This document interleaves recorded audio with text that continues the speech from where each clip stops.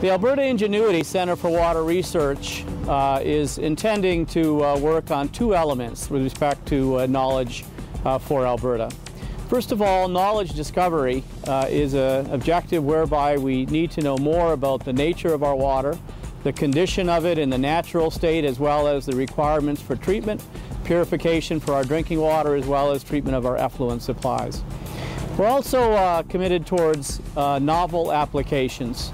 Water has been used, of course, for millennia and treated for millennia, but there are some emerging technologies that improve the efficiency and reduce the cost of water treatment, both for our use and also for use in other applications. Problems related to water are huge. They're very high in the public's perception, and the expectations from the public are very, very high. When we created the Alberta Ingenuity Centre for Water Research, one of the things that we wanted to do was to identify a few very important problems and then draw researchers from across the province to try to tackle those problems. And one of the things we tried to do was to break down barriers among institutions, for example, to enable researchers to collaborate and to have students and postdoctoral researchers working together on trying to solve those problems. The problems are big, the talent is there, we needed to try to match the talent with the problems. My colleagues in this field and myself, we deal with issues that have to do with different things. For example, if you're talking about the water treatment side, if you're dealing with the groundwater supplies, then you might be dealing with arsenic issues, right? In terms of removing arsenic from groundwaters.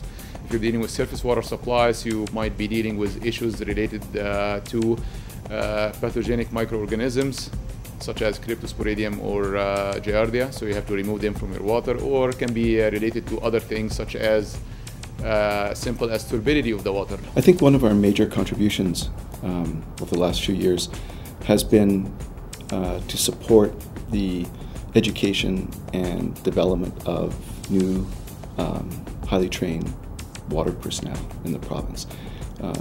Through the efforts of the funding from our centre, we have funded probably more than 200 undergraduate, graduate students and postdoctoral researchers who are working in those four theme areas that I talked to about: watersheds, aquatic ecology, safe and secure water supplies, and also legal and economic implications of policy. So, what should we be doing? We're looking around for the province for the issues that are going to make a difference, and there's no shortage of those. Look at climate change. Look at the development of the economy and the impact that that will have on the environment. Look at water. Water's in short supply in Alberta. In the south, we need it for dry lands agriculture. In the middle, we've got this huge influx of population. And in the north, I guess they say that every barrel of oil needs 5 barrels of water. We've got a fair bit of water here, but not enough for all of that.